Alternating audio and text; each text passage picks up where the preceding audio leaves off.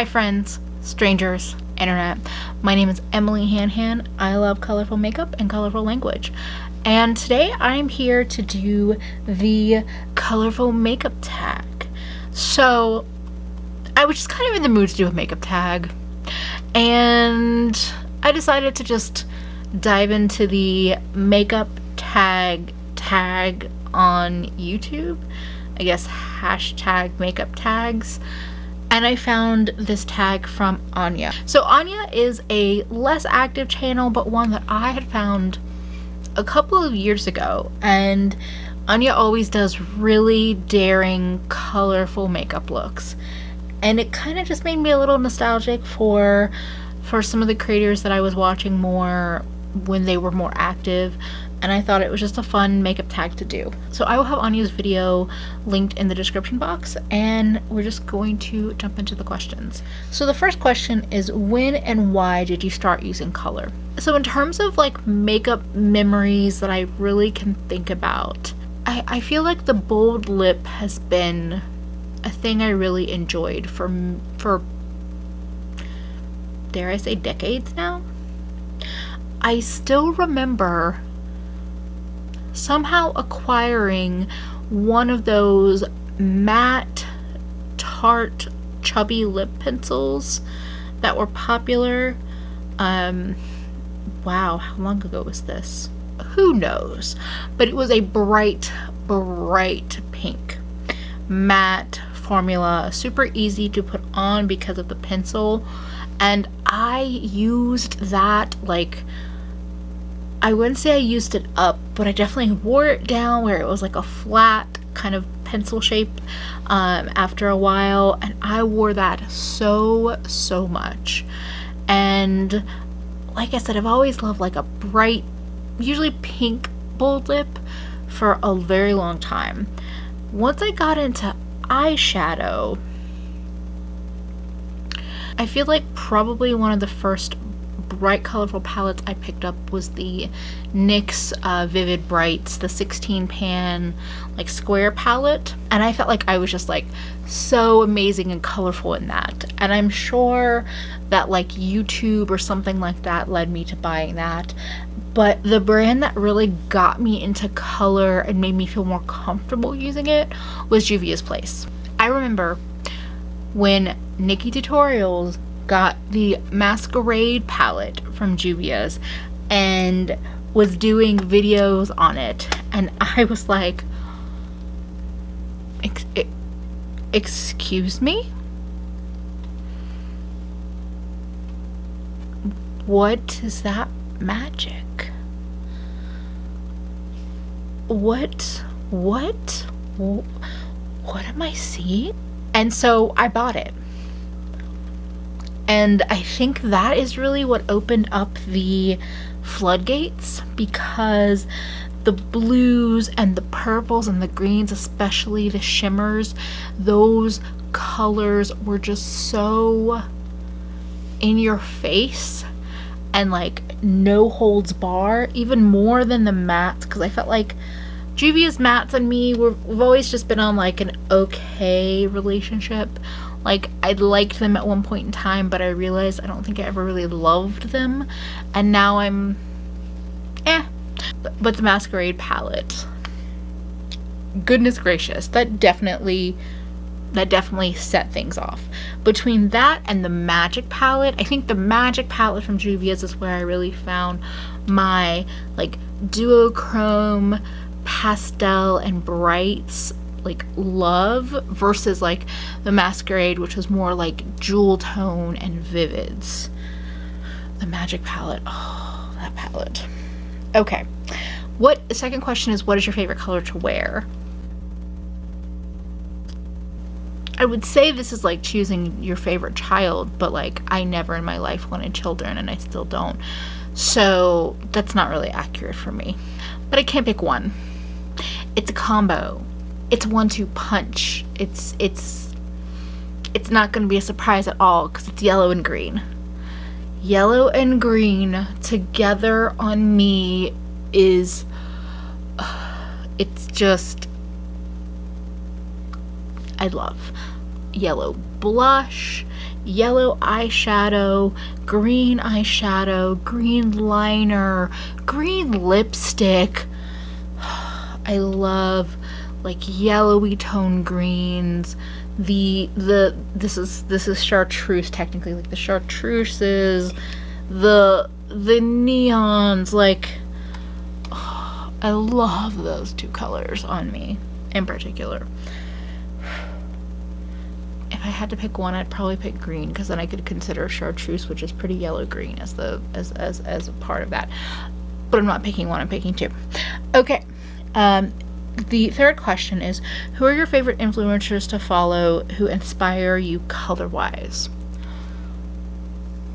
So many people, and some regulars for sure. The way Lauren May Beauty plays with color, the way Lacey, Spooky Lips and Fat Hips plays with color, Butte Bean, Betty Jean, the way she mixes colors. Oh my god, there's so many people. Wait, I need to go on Instagram and see, because I feel like I'm vastly missing people.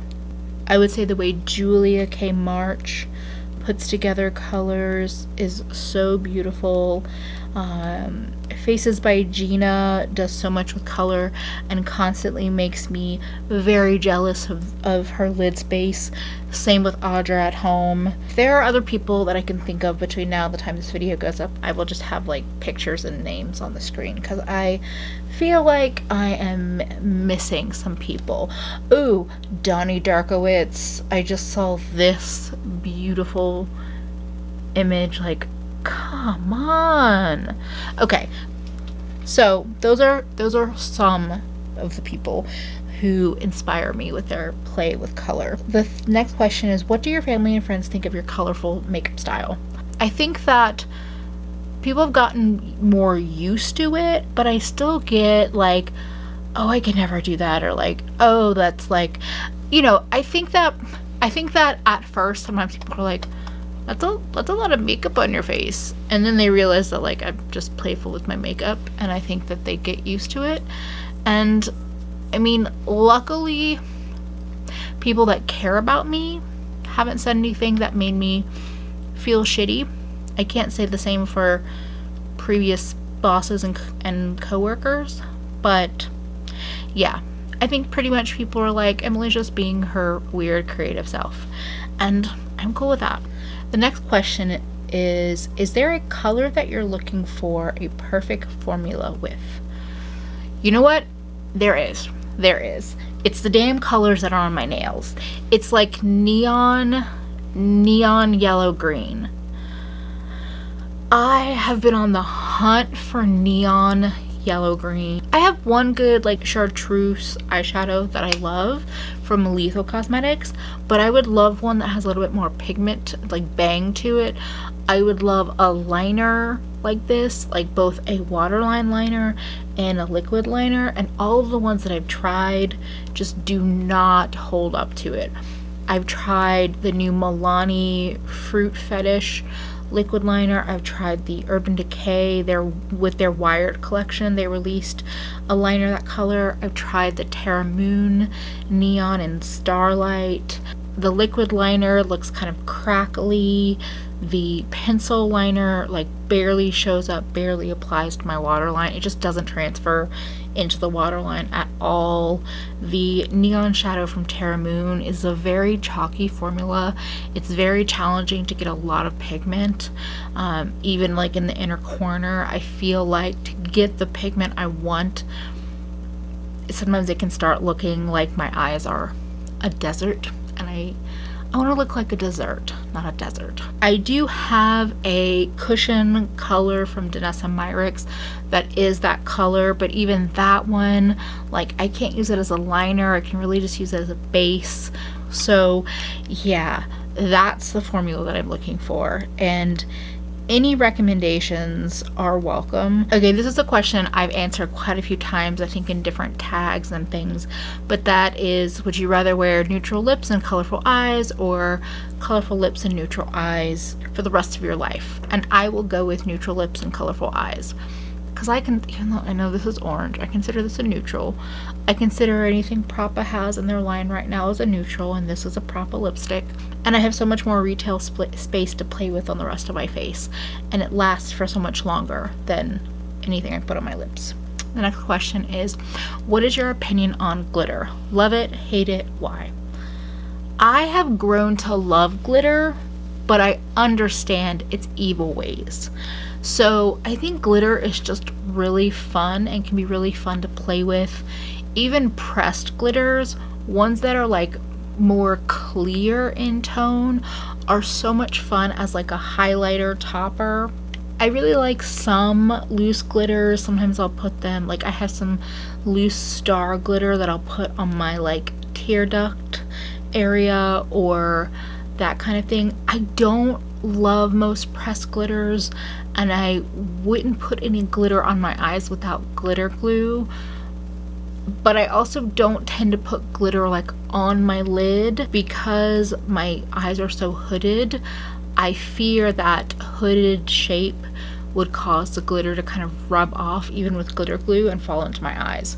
So I have grown to really enjoy it, but only in very specific places and placements. And the last question is, what is your go-to colorful eyeshadow palette at the moment? That's really a hard question for me because I love my singles, but I looked a little in my collection and I have to say the palette that I think is really a gorgeous standalone palette for colors, but also pairs nicely with other palettes, has a good mix of mattes and shimmers, is the Kaleidos Escape Pod. With the row of shimmers here, these mattes, this shimmer, this matte, like it's just beautiful. And while it might not be a full like rainbow palette, I find that it's just stunning and I love it. And the colors are like bright enough where it feels like a colorful palette, but you can deepen things up, you can lighten things up, you can pull in neutrals if you want. This palette, it is beautiful. It was sent to me in PR, so there is that, but I had my eyes on it anyway if they had not sent it to me. So that was the colorful makeup tag. If you are a creator and you have never done this tag before and you feel inspired, consider yourself tagged. Let me know if you do this tag. I would love to watch. If you are watching and you just want to answer some questions in the comments, please, please, please leave them. Colorful makeup memories, or your favorite go-to colorful palette, your thoughts on glitter, love it or hate it. Let's just talk. Let's talk down in the comments. And if you enjoyed this video and you would like to see more tags from me, more opinionated videos, give this video a thumbs up, subscribe if you haven't already, and thank you so much for spending a bit of your day with me. Please stay safe, wear a damn mask, take care of yourself, and hopefully I will see you again real soon. Bye, friends.